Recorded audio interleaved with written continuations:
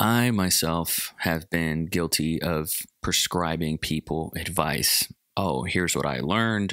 You should try this. Here's what I believe. Here's what I've read. I think you should try this. Do this for X, Y, and Z results. And I think that age of advice is dead. I, for one, am over it. The example that I usually give is the Joe Rogan example. Everybody wants the Joe Rogan podcast. Everybody wants the Joe Rogan platform. They want that sense of freedom. I can say whatever I want, do whatever I want on this platform. So they think that they got to get the studio. They got to spend $50,000 on the equipment. They got to get a young Jamie. When the truth is, Joe Rogan's a one-for-one example. If you want Joe Rogan results, then you need to become a stand-up comedian, get a job on a sitcom with Phil Hartman, become the host of a reality TV show game, Fear Factor, become a UFC commentator, and then start a podcast. He's a one-for-one example. That's the only way. So the advice, like what is the advice? Start a podcast. Do you. Joe Rogan gives that advice all the time. That's how we're able to get like a Jocko Willink. That's how we're able to get, who else has done a podcast? Like Andy Stumpf did a podcast because Joe mentioned it, and so on and so forth. So like that's general, like you should start a podcast. That's general advice. But here's how to be a Joe Rogan. Take that advice and shove it up the, you know what, where the sun don't shine, because that shit is for the birds. And I've been guilty of this. And going into 2023, I want to really eliminate the advice energy. Here's another personal anecdote that I got from @JoshTerryPlays, who I think will be a future podcast guest for me sometime in 2023, because this guy owes me one. And he gave me this advice in 2020, going into 2021, to create low effort content. And he used this word. He said, create the most pathetic, minimal piece of effort content that you possibly can. Do that consistently enough and on a long enough timeline. Quantity enables quality, and it'll evolve into something that you could call cinematic. Let me break that down. So here's what Josh would do. He would sit down at a table. He would write a video transcript essentially on Notepad, like just good old desktop Notepad. And he would say, evaluate the source and context of the advice. Consider who is giving the advice, what their qualifications or experiences are, as well as the context in which the advice is being given. This can help you determine the credibility and relevance of advice. That would be the video. He's watching it from his computer. That's that. And he gave that advice to me. Just do that. And I did it for a little while. I was consistent enough. And I think on a 30 to 40 day timeline, I grew maybe 3,000 to 4,000 followers on TikTok. It was really good advice, and it was helpful.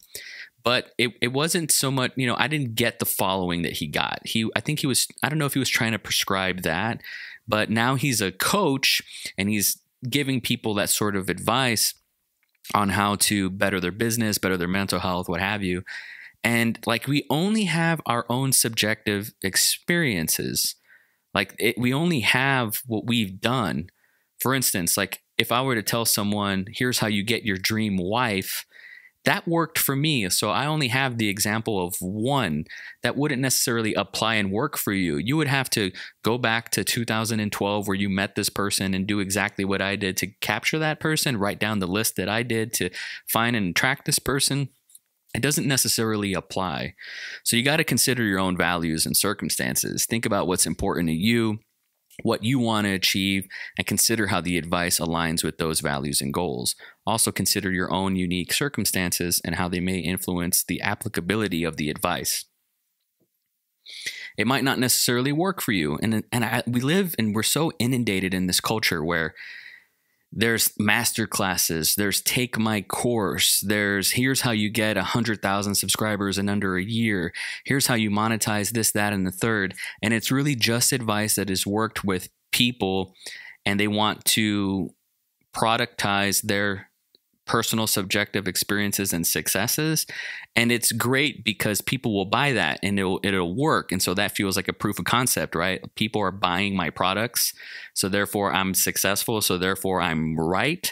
It's such a leap. It's such a leap, and so many of these cases are scams, man. And I don't ever want to come off as someone who's spammy or scammy, and that's just like not my style, and that's not what I want to do. So I want to ask you guys to consider the pros and cons of the advice that you're receiving. Weigh the potential benefits and drawbacks of the advice. Consider whether or not this is the best course of action for your given goals, values, and circumstances. And don't be afraid to seek out additional perspectives or advice from multiple sources if you are unsure. Take the aggregate of information, take the abundance, the average, the median of information, and apply it to your life and see what's applicable and see what works for you. It's not a one size fits all. I wish it was, but different people have different experiences, backgrounds, and needs. So what works for one person might not work for another. The Joe Rogan example. There's so many people who want like a certain body type, but if you're not 6'6", 270 pounds, like you're not going to look like the mountain from Game of Thrones. If you don't have Michael Phelps's thin, leany, swimmer body, if you weren't born with the swimmer-esque tone and framework, then there's nothing you can do. There's no advice that you can take. There's no workout regimen that you can apply that's going to give you a swimmer's body, right? Like that. And yet we see so many courses of people saying, hey, do what I did. Here's how I got famous, for example. I wish there was a one-size-fits-all solution to these problems, but there's different approaches that might work better for different people in different situations. So you really have to audit the information that you're getting, right? Advice is often based on personal opinions and subjective experiences rather than objective experiences and research. If so, man, there's so much advice on the internet. There would be a here's what fucking definitively works, do this and get the exact results that you're looking for. Everybody would be famous. Everybody would be a successful entrepreneur. Everybody would be running their 6-figure business. And I wish it was that way, but there's only what works for you. Some advice can be outdated based on outdated information and may not be relevant and applicable in a current context. People have been giving me like Facebook advice that would have totally crushed and worked in a 2012 like economy, but today in 2023, it wouldn't necessarily apply. So there's so much outdated, expired information that is being repackaged and repurposed as like, I'm the one that invented it. Here's the Knives Monroe Indie Darlings way manifesto of how you should do it, when it's just Gary Vaynerchuk information repurposed and repackaged. And you know what I mean? And people are selling it and hawking it like they invented this stuff. I see it all the time on Instagram. Maybe I need to audit my algorithm. Maybe I need to unfollow, which I have been doing, unfollow the people that I've been indoctrinated and inoculated with inside my own echo chamber and my bubble. I really need to audit that even more so. Advice can be influenced by personal biases or agendas, which may not always align with the needs or best interests of the people who are seeking the advice. Think about that. There's often more than one way to approach a problem or a challenge, or different approaches may have different pros and cons. Some advice may be overly simplified or oversimplify complex issues, leading to incomplete or misleading guidance. So I have this pulled up here because it helps me stay on track with the video. I go back to @JoshTerryPlays. Josh is a cool guy. I'd like to call him a friend. We both come under the umbrella of working with Robert Gardner. Shout out to Robert if you're watching this. Hey, what's up? How you doing? Hopefully you're doing well. So I look at him and I as equals, but this guy is a life coach now that has 1 million followers who got lucky, playing the slot machine, and is now giving people like that sort of advice, and it's just really basic. And I just think like more people, and myself included, need to just be iterating and trying new things, not necessarily finding like a dogma or a doctrine that we can apply our lives to and just wholeheartedly say, this is what it's going to be, and I'm going to live and die by this sword. That might not work for people.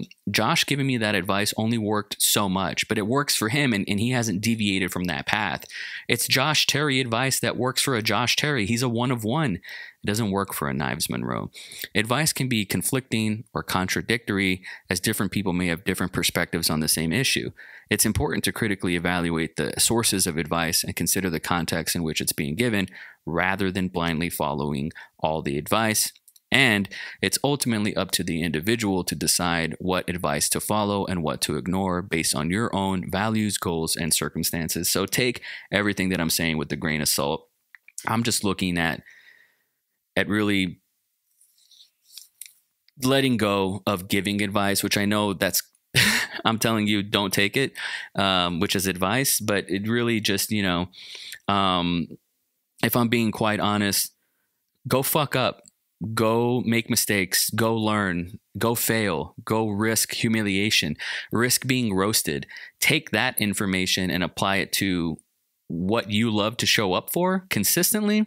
And I think amazing things will happen. I know that's vague and you can't really package that in a way to sell books and courses and things like that. So, look, I might sell y'all something in 2023, but I promise it's not going to be a scheme or a masterclass or a course where I teach you to be a Knives Monroe.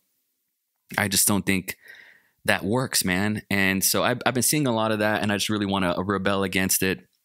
That's my video. If you've made it this far, let me know in the comments below.